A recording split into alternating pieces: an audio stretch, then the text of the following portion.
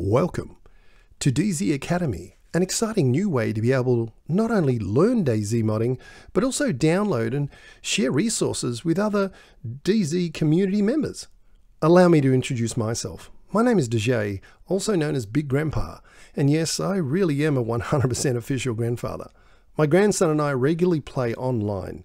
Let's wind the clock back to the 70s. Probably way before most of you guys or girls were even a twinkle in your father's eye. Well, disco was huge and flares were big and life was mostly, well, computer free. The year is 1977. My mum returns from work one day carrying a large box and tells my sister and I that she bought us something new to play with. Excitingly, we tore the brown wrapping off the box and there before us was Pong. At first we were confused and didn't know what it was, but then we realized it connects to the TV. Huh? Well, 30 minutes later, we were playing what was one of the first home video games ever created. Our minds were blown.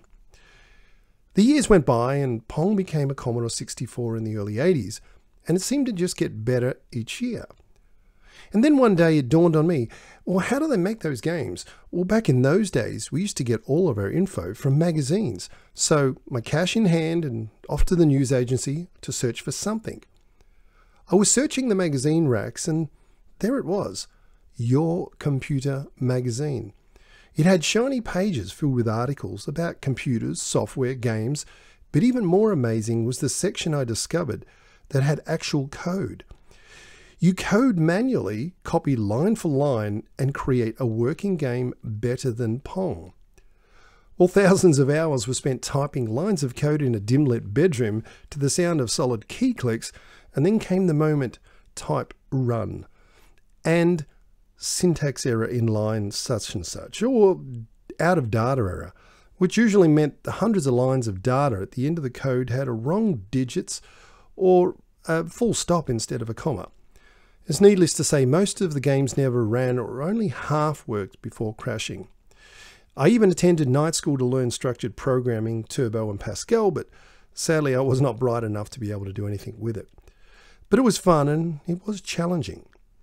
Well, the 90s rolled along, technology got better, faster, and less clunky. It was about this time I was playing Monster Truck Madness on my Packard Bell Pentium 166 MMX with 4 meg RAM. And the internet was starting to make waves. Dial-up was a 33.6K modem and everything took patience and something that comes in handy with DayZ.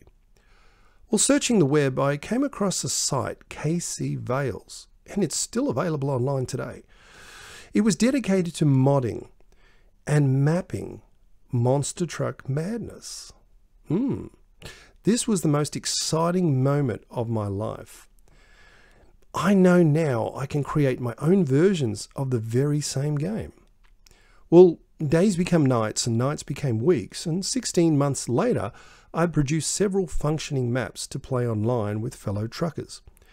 Now, I love zombies and have every zombie flick ever produced. I even have a life-size zombie called Zara, and it's much to the dismay of my wife. Well, in 2020, I decided to see what was available in zombie games. And I discovered DayZ. It sounded awesome. I mean, I don't really play many games these days, but zombies, survival, and cars, shut up and take my credit card. And then it happened. While I was installing Steam, I discovered DayZ Tools. I knew right then and there, my now wife is going to get to see the back of my head during COVID-19. You see, we lost all our business and I had to do something to fill time. I had a spinal accident from a drunk driver, chronic asthma and permanent vertigo which limited my work options, so I needed something to feel productive. Over the next 12 months I spent every minute of the day and night searching, toying, cussing over this confusing, frustrating and yet addictive hobby of making maps in DayZ. And then one day I packed a PBO. I ran DayZ offline mode and lo and behold, a real-life map of Rosebud, Victoria appeared on my screen. Sure, it needed trees, houses, roads, and much more, but I could see it worked. For the first time in over 35 years, I had created a game that was functioning.